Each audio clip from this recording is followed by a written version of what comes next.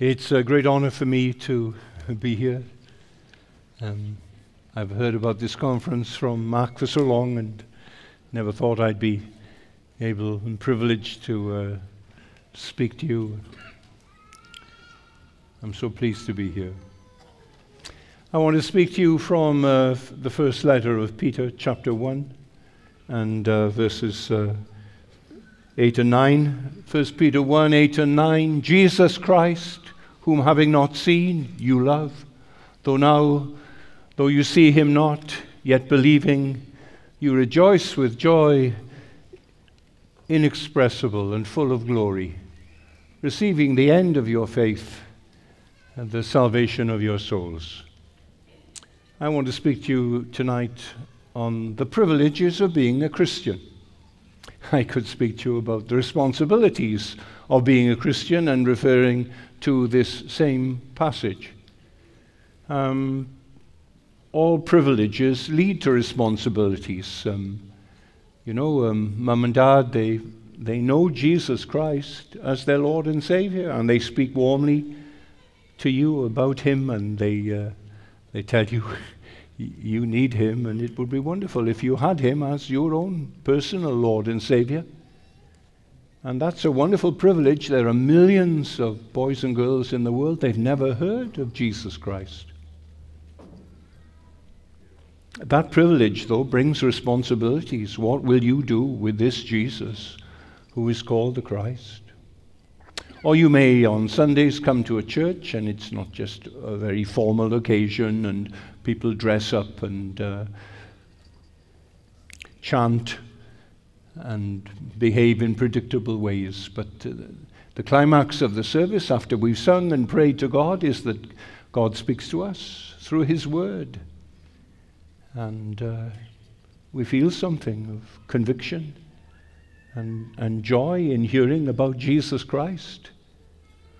Now that privilege, it's not given to lots of people. It's given to you, and privileges bring responsibilities. So you must not just be a hearer of the word, but you must do what the preacher tells you to do. And so here tonight we're going to look at the privileges rather than the responsibilities, because I want to speak to you about grace and not about law.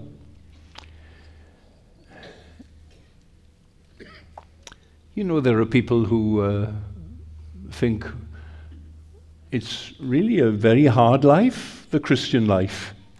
You got in your car and your neighbor said, "Oh, where are you going?" "Oh, we're going to Dallas, we're going to Denton in Texas." And, "Oh yes, you're having a vacation, going to the rodeo." And you say, "No, it's a conference and we're going to hear the Bible preached."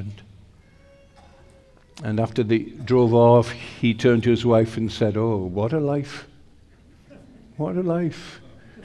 They're going to hear the Bible. They think it's a joyless life. And sometimes we do emphasize the places we don't go to and the practices we don't approve of and the language we don't use. And people think they have to give up so much if they have to become Christians. We Christians never think like that. We've given up what we could never keep, and we've gained what we will never lose. And Peter here in these verses that I've read in your hearing, Peter tells us about some of the great privileges that a Christian has.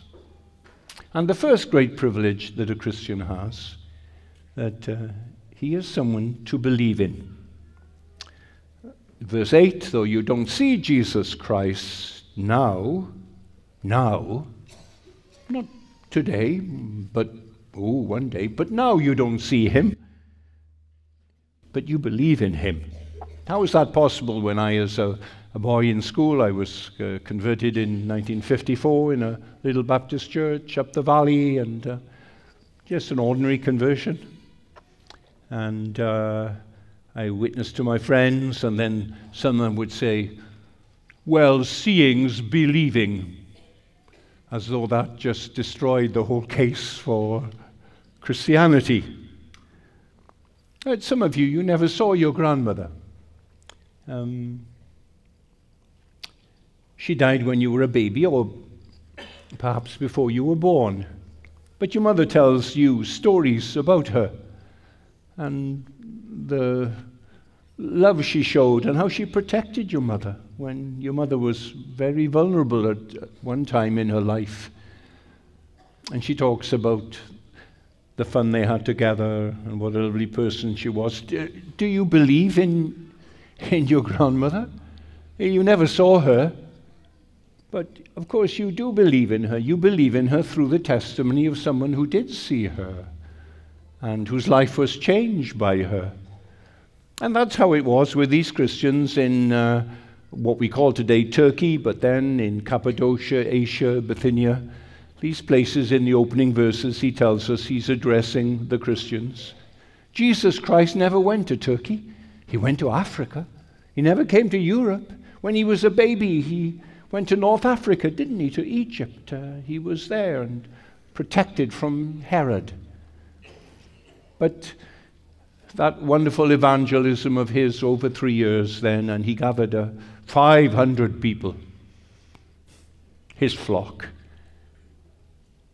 And some of them they all went different places speaking of the transforming power of his life and his resurrection.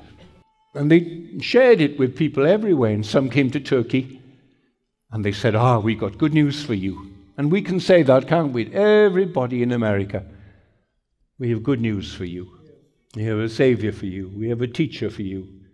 We have a great shepherd who will look after you and protect you. And I have good news for everybody here tonight. Good news about Jesus Christ. And so they wanted to know more about him. And they came to believe in him and believe big truths, so that these 2 letters that Peter wrote, they were full of meaty doctrine and a great concept of God and of Jesus Christ. Because Peter, you see, was an eyewitness. He was there. He was there when Jesus called him when he was repairing his nets with his Father. He was there on the Mount of Transfiguration. He was there in Gethsemane. He was there in the upper room. He went into the tomb and he saw it. It was empty, but the grave clothes were there. He was an eyewitness. And that is how we are Christians in Denton tonight. We are here not that Jesus ever came to America, but because people who were his eyewitnesses, Matthew, Mark, Luke, John, Peter, Paul, James, Jude, and others, they saw him and they recorded this extraordinary life, the most wonderful years in the history of this planet when Jesus lived, the most wonderful week, the most wonderful days at the end of his life. No days can compare to them. And there's a record of them. And we believe because of this. I was saved, I said, in 54, and a few other boys in 55, and we started a Christian gathering in school. And one of the boys, he was called Neil Kinnock. And Neil Kinnock then became a prominent politician. He led the Labour Party in a couple of general elections against Mrs. Thatcher. And he was interviewed. People were interested, asked him questions about his religion, and he said, well, I just admire Christians, but I could never take a leap into the dark. That's what he said. And so I wrote to him. Dear Neil, remember those days when we had Bible studies and you came along and you were interested? And you know, becoming a Christian isn't a leap into the dark. It's coming to the light of the world. It's coming to Jesus Christ. And we learn about him, and we want to know more about him, and we ask questions, and we feed our minds and our understanding, and our affections are stirred, and our conscience is troubled too, but all about him. And then we believe in him. It's a special word here. Not believe about him, but believing right into him.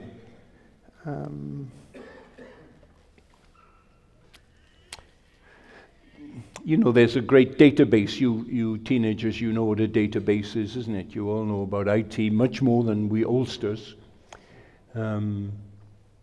There's a database in which every piece of the Greek language has been recorded. I mean, people like Plato and Aristotle and the philosophers, and then Thucydides, the historian, and then the great dramatists and poets. All of that, every bit of Greek that men have ever found, classical Greek, it's all on this database. And then Common Greek, as Greek changed over the years, and it came to the New Testament, and the New Testament's on it too, and then it's added to all the time. They find pieces of parchment preserved under the Egyptian sun, letters to a wife from a soldier, and bills and contracts, and then they are published, and immediately then the people who run this website, they add it to it. So it's an enormous help if you're a scholar. And so say you take this phrase now, which Peter uses here and which is used in the New Testament, about believing into someone. So you type it in, and then you push a button, and then it searches very quickly through all this Greek. And then it prints out, and you have a piece of paper, and you look at it, and to your surprise, the only place in all the world where this phrase, to believe into someone, is found is the New Testament.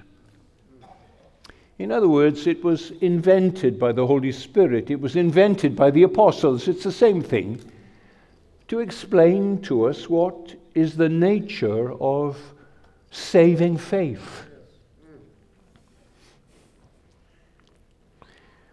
It's not believing about him, but it's believing right into him. Being joined to him. Jonathan Edwards called saving faith a connecting grace. It plugs us in. It grafts us into Christ and his life, and we become joined unbreakably, eternally, to God the Son, so that his life is yours and your life is his. And that's what a Christian is. You can only explain the heroism and courage and the wonderful patience of a wife looking after her husband when he gets forgetful at the end of his days, and she's so wonderfully patient and loving, because the strength and the patience and the joy and the peace of Jesus Christ is in her. What a privilege to be a Christian. Let's compare it to a proposal to marriage. You know, a young man and woman, or older men and women, they get married too, you know. And they meet in a conference like this, and they talk to one another, and then, they talk. And they talk. So the husband comes home and he says, where's Cindy? She's on the phone again. Upstairs, there she is, talking to this man in her life. And they sit together, and they eat together, and they walk. And she's watching him. She's looking at him. She's evaluating him. How is he with his parents? How is he with her parents? How is he with other women? What are his values? What are his ambitions? What does he want to do in life? What's his goal? Is he patient and humble and sweet?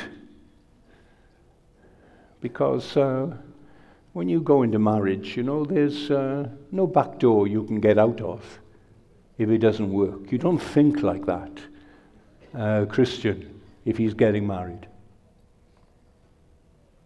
And finally, on a moonlit night, then he gets down on a knee and he brings a little box out of and he proposes. Will you marry me, he says. And when she says, I do, it's not because of the moonlight or the ring.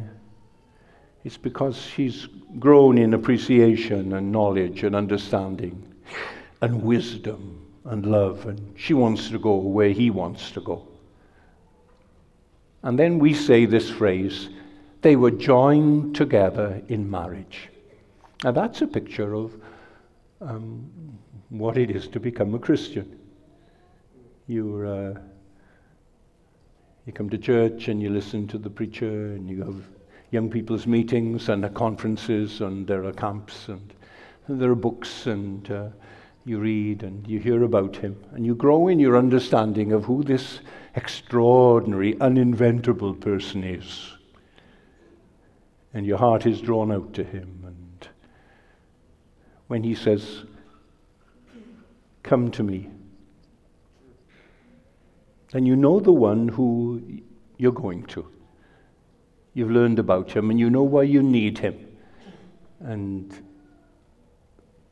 when you think that the future is just impossible without him, and you are joined together with him, you trust in Jesus Christ. Let's talk about trust.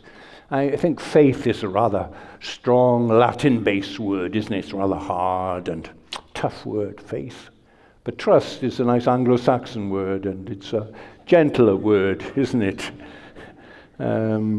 Trust is something you know you've got it or you haven't got it. You can measure that, can't you? When you wake up in the night and you turn over and you look at the digital alarm clock and it says 3:30.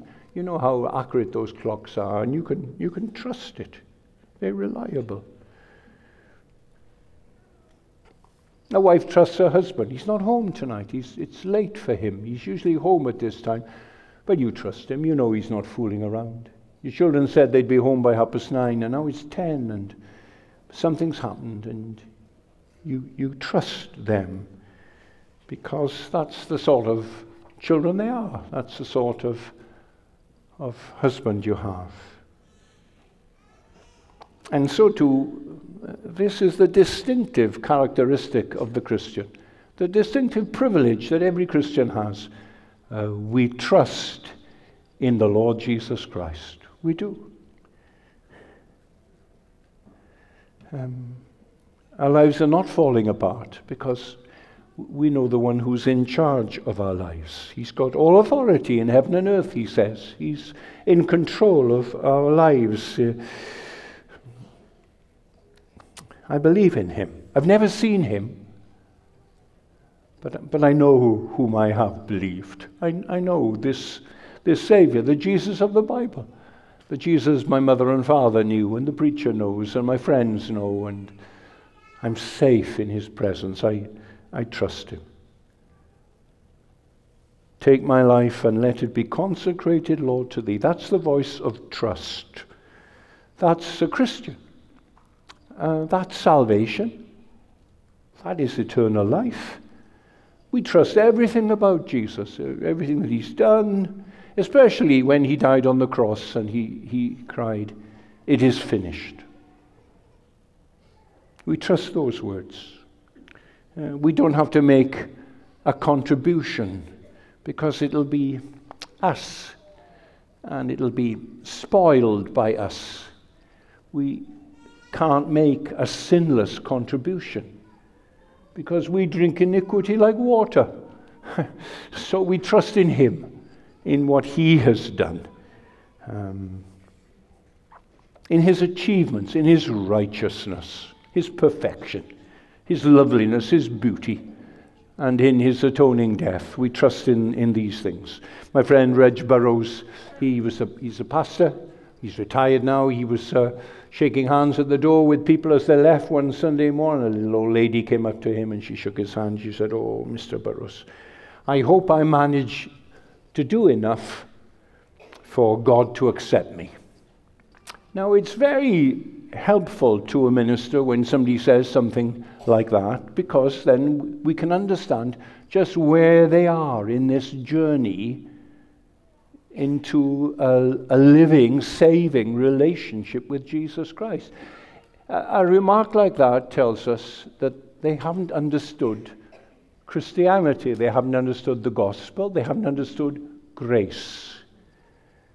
They are showing their lostness. They think God's made a contribution, and then we need to make a contribution, then God will accept us. But we are saved by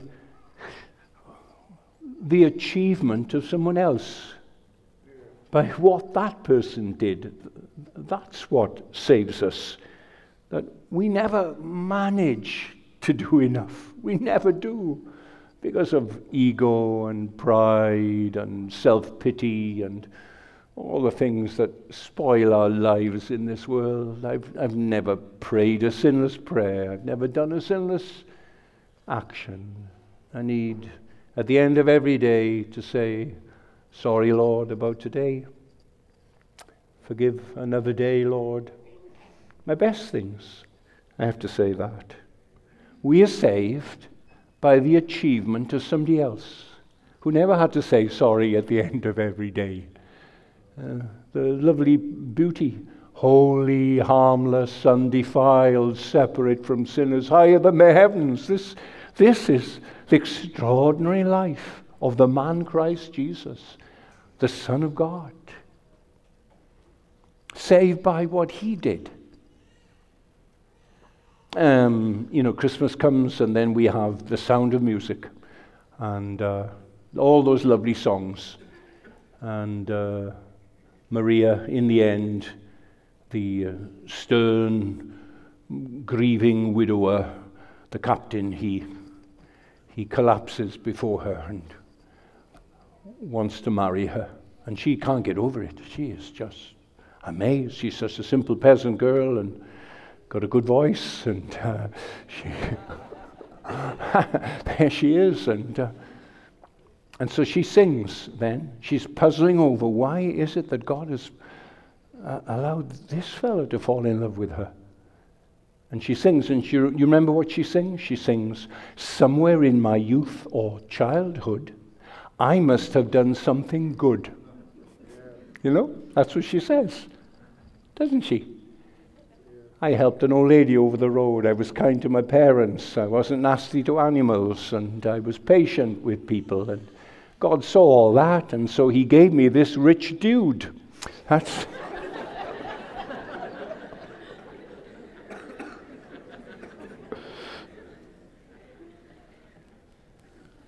I have 3 daughters, and my youngest, she was born with a silver spoon in her mouth. So it all works out for her. She passes, goes to university, and meets Glenn, a lovely fellow, marries him, gets a job as a teacher, has 3 children. She tells me the next thing. I say, oh, Fleer, how is it that everything seems to happen to you like this? She says, somewhere in my youth or childhood, I must have done something good, she said. She knows it's a heresy. And she likes to tease her old man about it, doesn't she? Now, the Christian doesn't think like that. No, we don't think like that at all. The Christian says, because of everything that Jesus Christ did, God has blessed me. Oh, what wonderful blessings I've got in my life. His mercies are new every morning. His faithfulness, it's immeasurable.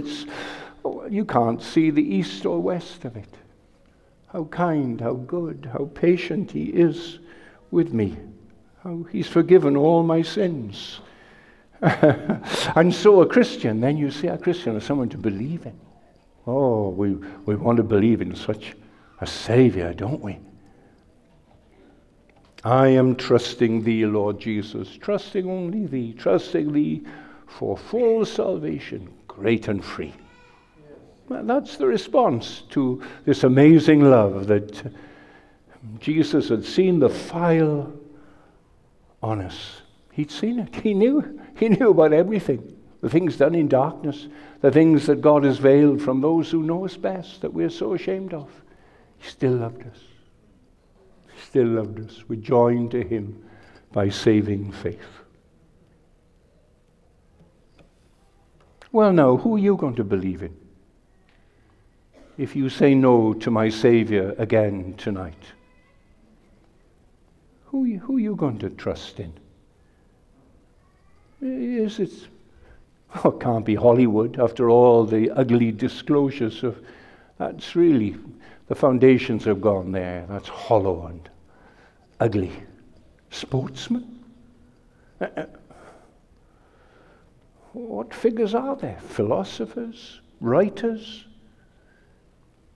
If you reject my Savior, Jesus Christ, who you got to look into when you get married, when you get children and they're sick, when you've got bills to pay and you're getting older and the grandchildren are quite demanding too, and you're getting nearer death. Who have you got? Who do you have? If you say no to Jesus Christ, who have you got? Look, there's this wonderful privilege. A Christian has someone to believe right into, to trust. He can rely on him completely. And the second great privilege that a Christian has here, a Christian is someone to love. Verse 8, whom having not seen you love. And it's the same illustration I'll use again about your grandmother.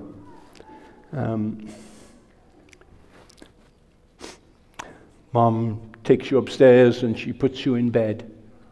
And you say, tell me a story, Mom. She says, oh, it's late tonight. Oh, tell me about Nana. Tell me about Nana. She says, oh, please, Mommy. Please tell me about Nana and the cows. Oh, you've heard that story, so tell me, Mommy. So she starts to tell you how you went blackberry picking with jars and in a field, and you were picking, and the cows got very curious and they all started to come nearer and nearer, and then they started getting a bit faster, and how your mother got a bit frightened as they came. And she picked you up then. She picked her daughter, your mother, and carried her over the stream and dropped you over the wall and clambered over the wall, and the cows all came and looked at you and looked at your mother. And you love the story. And when your mother tells it, you know her eyes are filled with tears as she remembers that wonderful person who loved her. And you love her. You love her. Though you never saw her, you love her because your mother, whom you just adore, your mother loved her and owed her so much. When you read a great biography of Lloyd Jones or Spurgeon, in the end, you love these people. You love them. Saying, oh, you don't want it to end. You start to read a few pages less because you don't want it to end. You're so filled with admiration that this world has seen so terrific a person as some of these people are.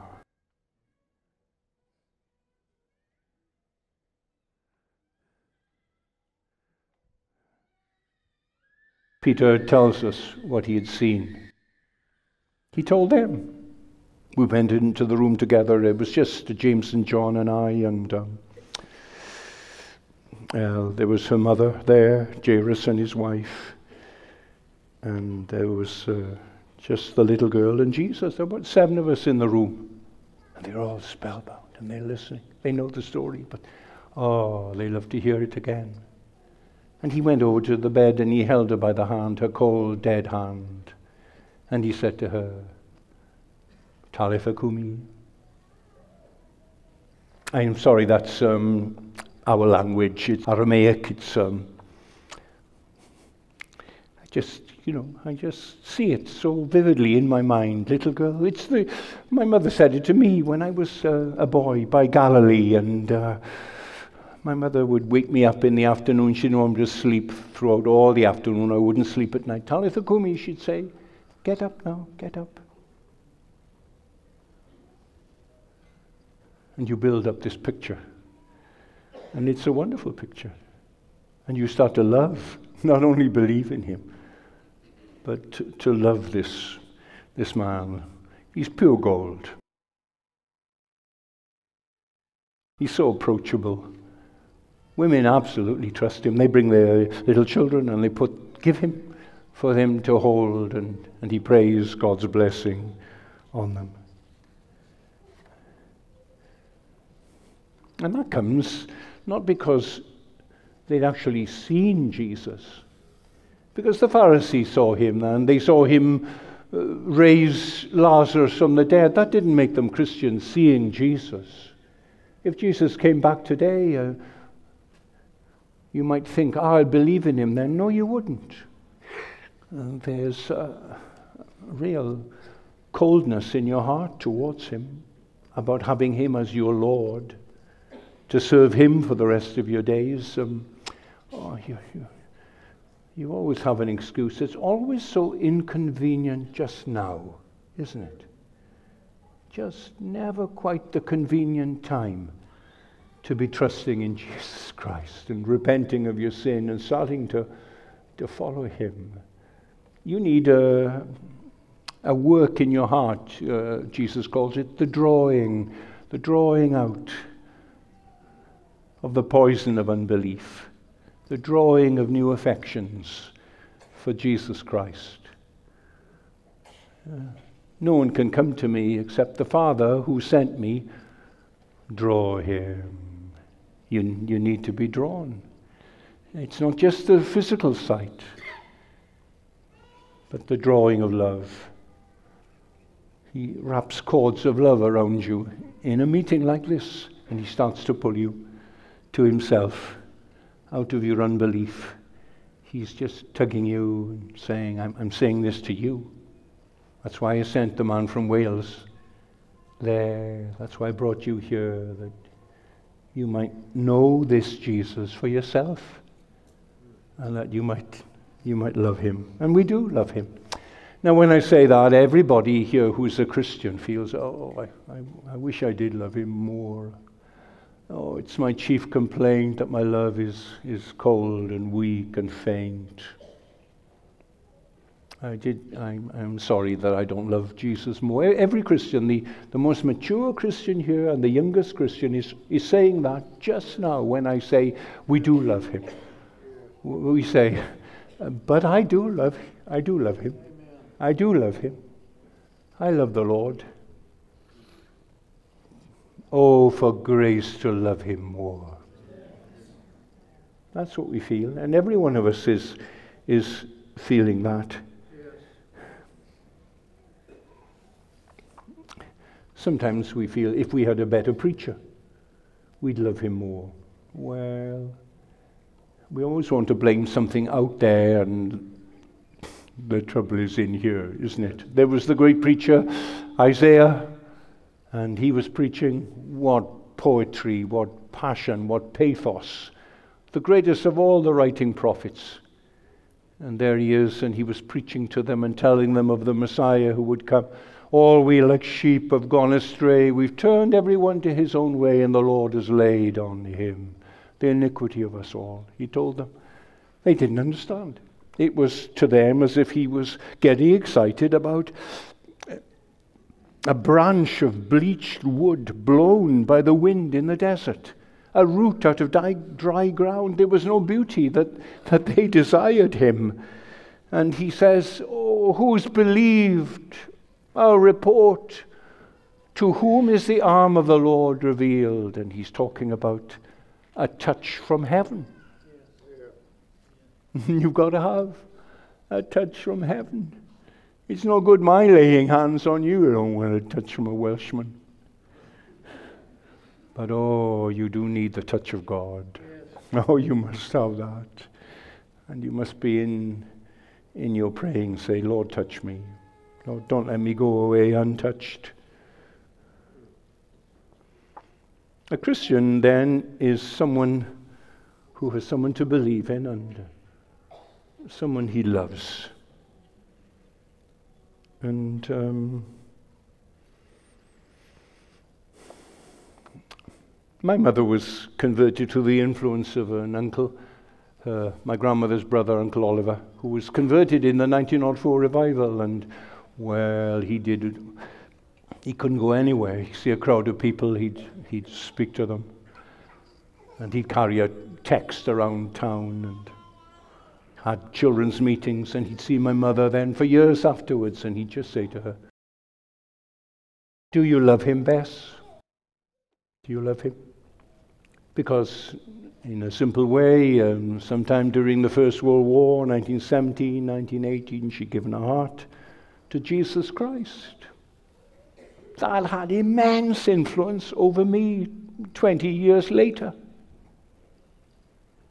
She sang hymns to do every chore, when she vacuumed and when she washed and she cooked and she dusted, and she'd be singing "How Sweet the Name of Jesus Sounds," and "Oh, for 1,000 tongues." And my friend Brian, my best friend, he said to me when we were about 15, he said to me, "Your mother's remarkable, isn't she?"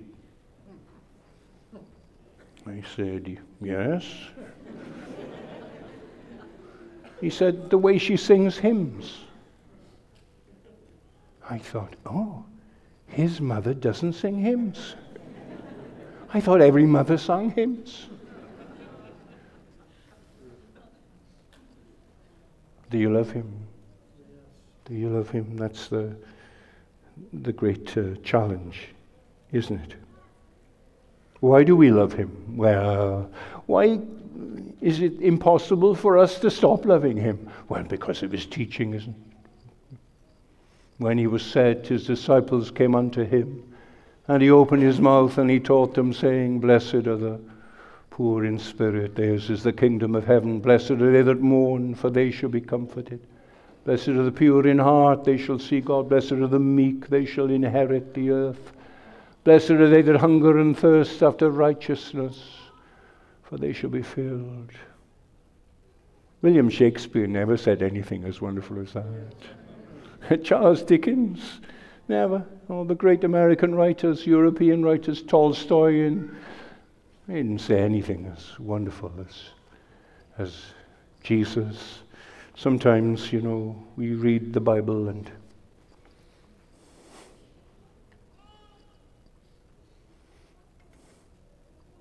it's wonderful. The Word of God, the words of Jesus, wonderful words of life. We have them. We love his teaching. We love his tenderness, and we love the way he saw the dirty feet, and he did something about it. He took the basin of water and the towel, and he washed 24 feet. Got the donkey dung off them and dried them, and they sat around in embarrassment as he humbled himself. What a man. He had so much on his mind then, and he did that. He loved his neighbor as himself. How wonderful.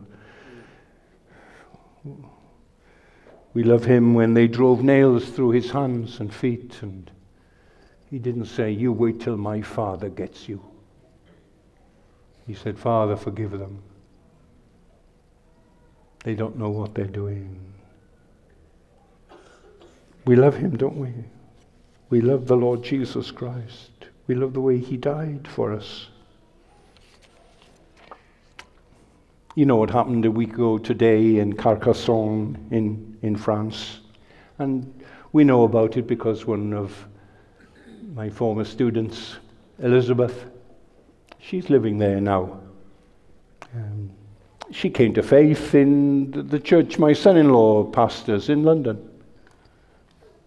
And she was baptized by him, and she came and studied art in Aberystwyth and got a first. And she met Hisham. And Hisham is an Arab. His father in Tunisia is an imam. And through the testimony of his brother, he came to faith, and he made such progress. and such growth. And they live in Carcassonne. He's the pastor of the church there, and she's expecting their 6th child. And last Friday, a week ago today, an Islamic terrorist went into the supermarket and started killing people. And then he took the checkout girl, Julie, hostage. The police arrived, and there was a very brave, wonderful policeman, Arnaud Beltram. And he went up unarmed, and he said, "Let her go, and I'll come instead of her." Oh, the terrorist was very pleased to get a policeman. And she came out, and he went in.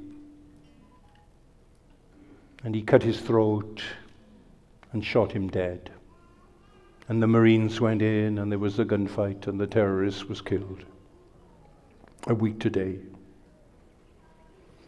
And Julie, this checkout girl, they talked to her afterwards, and she said, "He gave his life for me. He had himself killed so that I could live."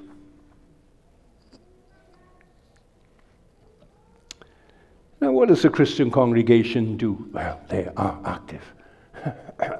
They go around the supermarket the next day on the area where this terrorist grew up, and they gave out a special leaflet that he's written, a little booklet called "Are We in War?"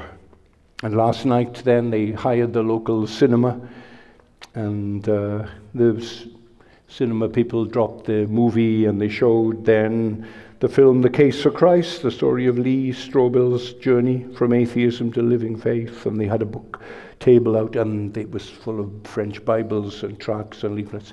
Everyone went. 170 people tried to get into a room with 150 chairs. Last night. They wrote to me this morning about it.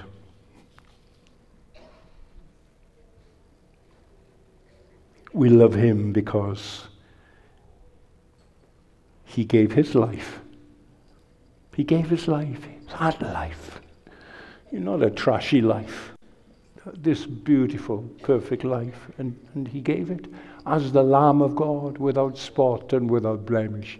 He gave it in sacrifice, because that is how God is. That is the nature of God, that without the shedding of blood, there's no remission, there's no forgiveness. God demands a lamb. God provides a lamb. God becomes the lamb. He finds the lamb in his own heart, in his own bosom, and he gives him his own dear son. He died for me. He gave his life that I might live. We love him. Well, now, if you say no to my Savior again, who you got to love? Who do you have? Who is there? A couple of years ago, we'd finished lunch, and the children went next door then, where the TV set is and where they do this sort of thing. And then we had coffee and shortbread cookies, and there was a bit of a silence. And Glyn then said, if there was somebody, some great figure, some great leader in the world today you'd like to meet, who would it be? Well, now that is a conversation stopper. And we waited and we thought, Britain and our politicians, and Europe, and Asia, India, China, Africa, the Americas. Now we can thank God that there are some governors and congressmen, vice presidents, and we'd like to meet them. We were silent, and then my wife said, Nelson Mandela. I'd like to meet Nelson Mandela. And yeah, that would be typical of some men. But my friends, if you're going to reject Jesus Christ, whose picture are you going to put up? Whose books? Whose speeches? Who will you travel to listen to? I've got someone now. I'm going to follow him. Here is someone. And you can believe in him. You can trust in him. Here is someone you can love. And thirdly, here is someone who makes us full of joy. Inexpressible and glorious joy, he says. Verse 6. Now, there are times when we weep because we're Christians. We can break our hearts. We can have a grief. We don't shrug. Things really hurt us. And we experience pain. And I couldn't be a faithful servant of Jesus Christ and tell you it's going to be joy all the while. There's a joy that seeks us in our pain. There's a strength from heaven that helps us in our losses and crosses. But there's a joy about the Christian life.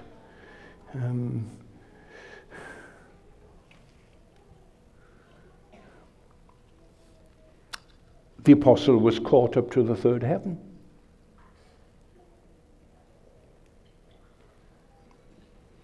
We're told that the converted eunuch went on his way rejoicing. We're told when Philip preached in Samaria, the place was full of joy. He could have said, full of repentance. He could have said, the Ethiopian went on his way repenting, and that's true, or believing, that's of course true. But he says, oh, he was a joyful man after he met Christ. After he confessed him, there was something in his heart that had never been there before. There were joy bells ringing in his heart. His chains had fallen off. His heart was free. The prison doors were opened. He had a liberty that he'd never known before in his life, that God gives us. Such joy. It's joy unspeakable is the old King James phrase, indescribable. How do you describe emotions? How do you describe flavors or scents? How difficult it is to use words to go into another medium. And so he says, oh, I wish I could describe this joy to you. Oh, it's so real. It means that my back is bleeding and my feet are in stocks, no bed, midnight, and yet my friend and I can sing together to the Lord, and the whole prison can know what joy there has come into the prison because two servants of Jesus Christ are there.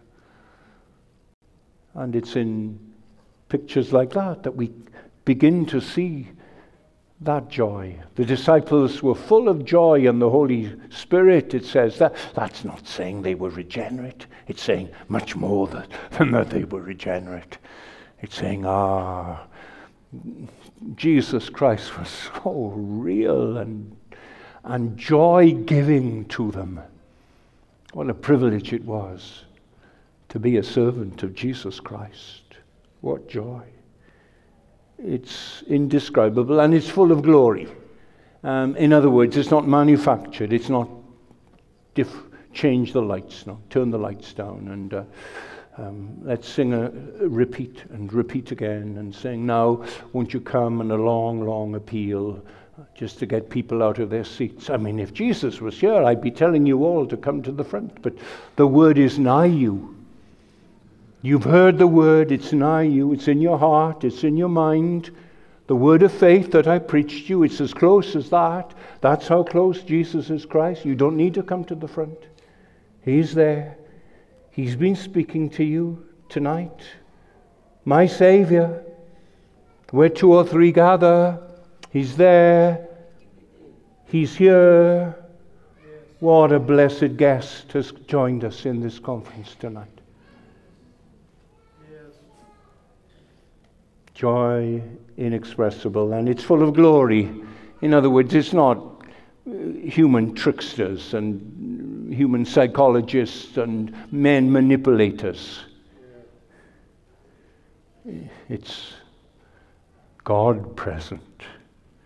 The glory of God, the joy of heaven to earth come down. It's that. It's God's reality.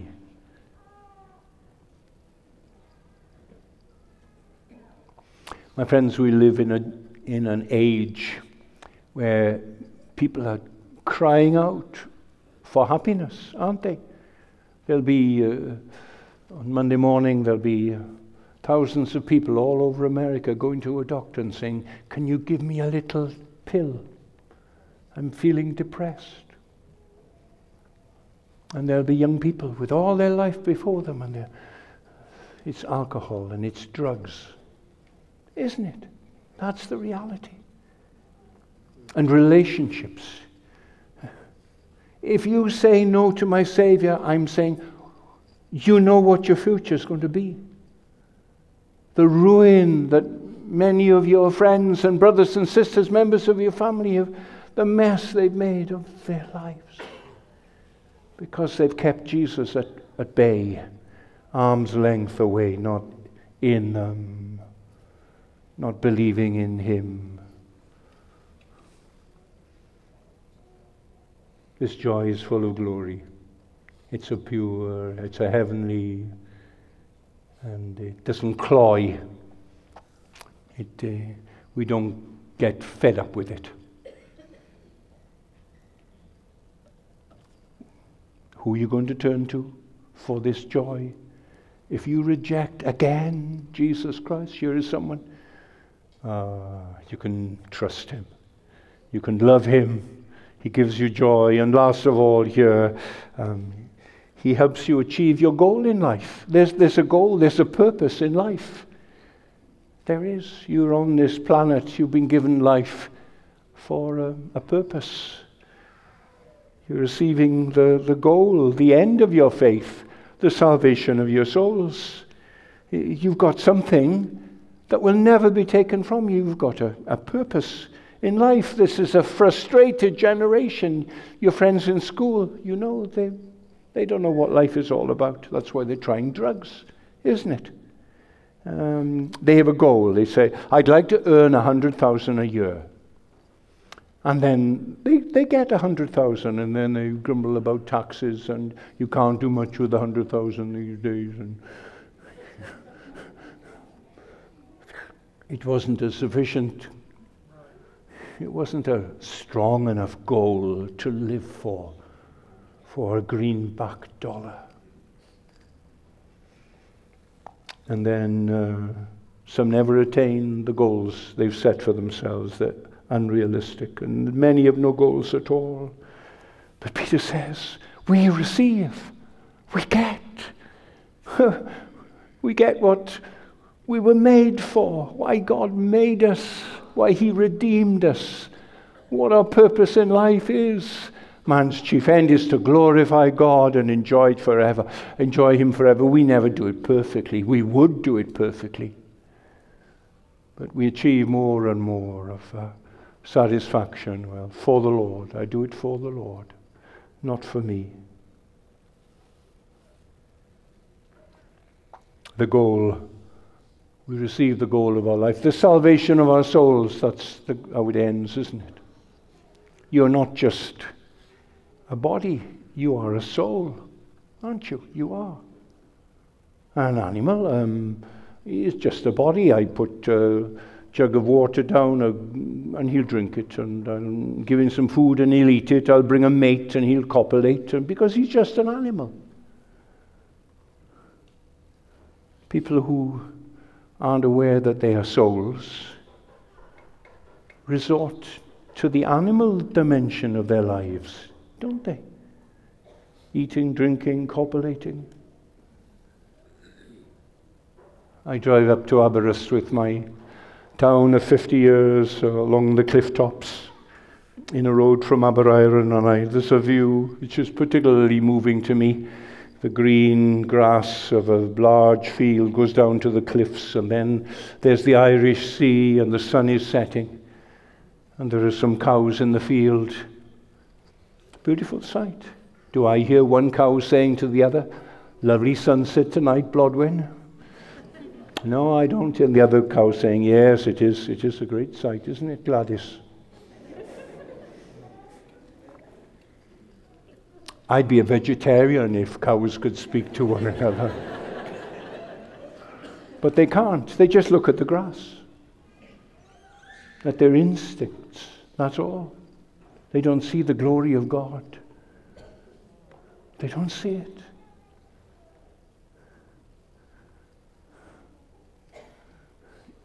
Your soul is ruined by sin, and you're not seeing the power and glory of God in this world. My Father made it. Through Jesus Christ He made it. Without Him was not anything made that was made. This is my Father's world. This is my Saviour's world. And that's what your goal is, to please Him and honor Him and look forward to being with Him and to a new heavens and a new earth when He will de-sin this groaning universe, and there won't be one rogue molecule in all the world that doesn't show the righteousness of Christ. A new heavens and a new earth where righteousness dwells. And I want to be there. I want to see that. And come with us. We'll do you good. Come with us. Don't be in unbelief any longer. Don't go on now finding another excuse tonight why you're not going to trust in Jesus Christ. That you're going to come to Him. Now, coming to Jesus Christ is a movement of your inmost being, your heart, your life, as the Holy Spirit takes the word that's been preached to you about His Son, and He makes you ready to say, "I'm not going on any longer in my unbelief. I'm going to turn from it. I'm sorry that it's been so long. I'm sorry that I had one vain excuse after another. And from now on, I'm going to trust in Jesus Christ." Now, you've got to say it. There's no formula at all. But you've got to start speaking to Jesus Christ about you and Him. Just somewhere quiet. Now, of course, we'll pray. And now, but you keep praying until you know He's answered you. You keep praying until you have the inward witness of the Holy Spirit. And you'll know by a peace, a trust, a joy, a rest. Because He promises that. "Come unto me, all ye that labor and are heavy laden, and I will give you rest." Amen. Oh, I can cope with a crowd this size, Jesus says. If all of Denton comes, if all Dallas, if all Texas, all get into their cars and buses, and they just, because Jesus is here, I can cope. All men with their antagonisms, all women with their phobias, all children with their anxieties. You come. You come. You give your heart. You give your life. It's just a movement now, private movement. You begin to talk to Him about your future. And you say it's unbearable without Him. Why you've been away so long, you're sorry. And from now on, you're going to follow Him. We want you. That's why Jesus Christ has brought you here tonight. Do you know that? That's really the reason. That you could have these wonderful privileges, someone to believe in and love and give you joy and you have your souls saved, and you receive the purpose in life. I can't understand how anyone can hear this offer of what the Lord will do for you tonight and go away saying no. How can you do that? When He's brought you here and He's telling you of these wonderful benefits, these wonderful blessings and privileges. You come to Him. You come to Him just as you are, to just what He is now, this welcoming, loving Savior. He that comes to me, in no way will I cast them out. However bad it's been, however hypocritical. You may be thinking, oh, if the people sitting next to me knew what sort of man, what sort of woman I was, they'd move away in shock. You come, you particularly come to this Savior, just as you are. Let's pray. Lord, you brought us here to meet with Jesus Christ. How privileged we are. There are people meeting a prison warden tonight. There are people seeing a doctor and a surgeon tonight. There are people meeting crooks. There are people who are going to hurt them tonight. There are men who are going to abuse them, but we've met with the lovely, loving, sweet and holy Jesus Christ. Oh, thank you for being here, dear Savior. Thank you for your kindness and patience with us for so long. And now we come just as we are, without one plea, without any excuse. Please take us. Please receive us. Please, from now on, help us to live with Thee and for Thee. We ask it for your greater glory and our eternal good. Amen. Now we'll sing our last hymn.